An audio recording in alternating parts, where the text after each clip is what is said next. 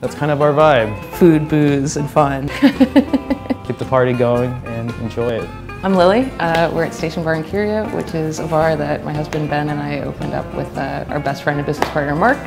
We really love the town, and we saw a pretty distinct lack of like a community-oriented bar and something that like represented local purveyors and local breweries and local distilleries. It seems like we filled just a void. Like people needed a place like this to go to.